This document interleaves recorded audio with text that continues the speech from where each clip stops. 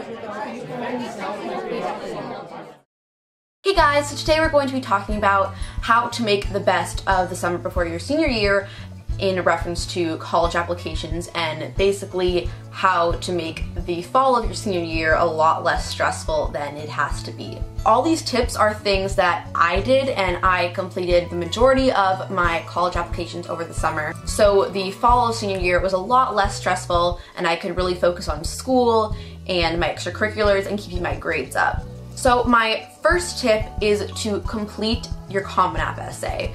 Now, a lot of people this might be kind of difficult for if they're not really sure what to write their Common App essay about, but I suggest getting a start on your Common App essay and at least completing a draft or maybe an almost final draft.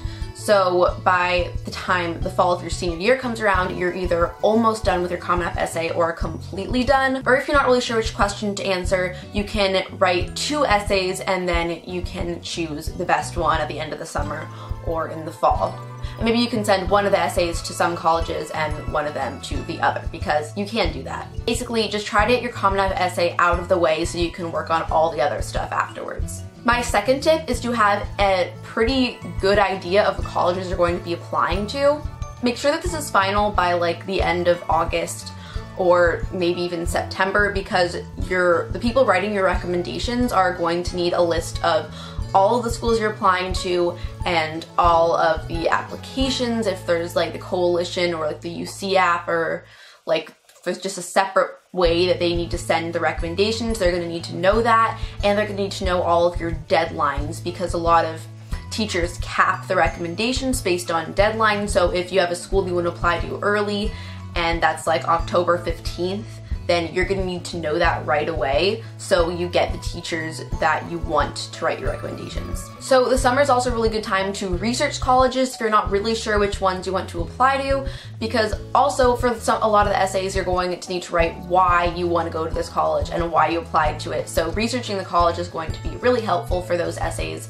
So basically make sure that you have a good idea of the colleges you want to apply to and why you want to apply to those colleges. And it's okay if your list changes a lot, it's going to change. And if you're not interested in applying early, then your list can honestly keep changing throughout the fall of your senior year. Like, that's not my recommendation, but if that's your position, like, that's okay too. My third tip is to make a list of all the essays and materials required for those schools and the specific programs or major you want to apply to.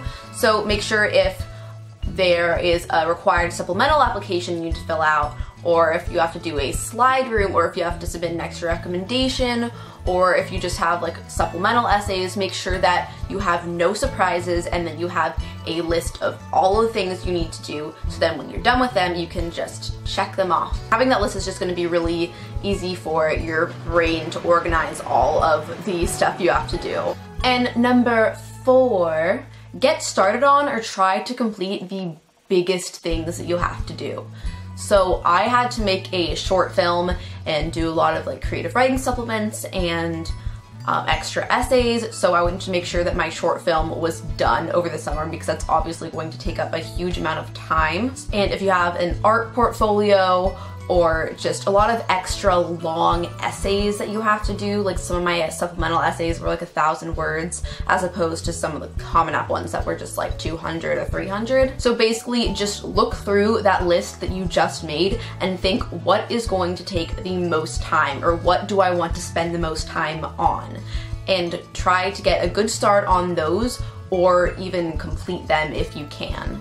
Because with school and everything that goes on in the fall of your senior year, you're really not going to want to be worrying about all of these really like long, huge, time-consuming parts of your applications. And number 5, towards the end of the summer, once you've made really good progress, hopefully, make a list of all of the remaining tasks that need to be done. So hopefully this won't be too hard because you already have your list of all the stuff that you need to do. So hopefully you've been checking off all the things that you have done, and then you can make a separate, hopefully shorter list of all of the stuff that is remaining that you still need to accomplish